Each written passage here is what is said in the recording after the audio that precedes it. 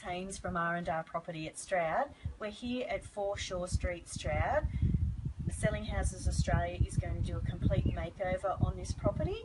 So we just wanted to walk through with you, let you know what it's like before the show and what we think it needs doing. So you can see it's in a beautiful spot in Stroud, nice quiet street, great location. We think first impressions, so important. Driveway needs a clean up, maybe stencil created, and take out those gardens and put something a bit more attractive in, trim those trees down or get rid of them. The outside of the home, typical 1970s style brick. We don't think this suits Stroud at all, so we're saying we think it needs a render. That would bring it up nice and neat and a bit more natural. I'd love to see some bifold doors here, some nice timber ones that open up this gorgeous balcony so you can use this a bit more. Inside, get rid of the carpet, and styling wise we think far less furniture would be better, so nice clean lines inside.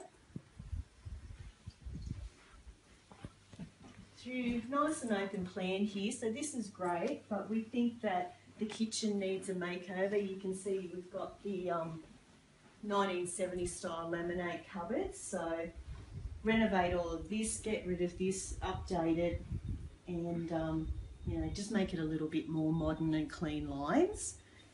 Out on the deck area, again it'd be nice to see some bifold here. Take this cover out.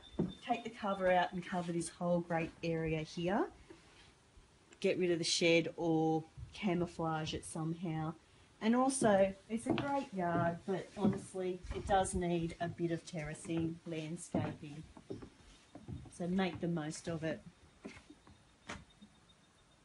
And obviously, with the deck, it needs some work, so tidy that up. Tidy up your paving or get rid of it altogether. Okay, so in the actual bedroom area and bathroom area, we feel it's quite dark, so maybe some skylights in here or some more skylights. We've got one. Bathroom needs an update. The shower's quite low, so for anyone a bit taller, they would struggle to have a shower. So we think this all needs to be updated in here, ripped out, made far more modern than this.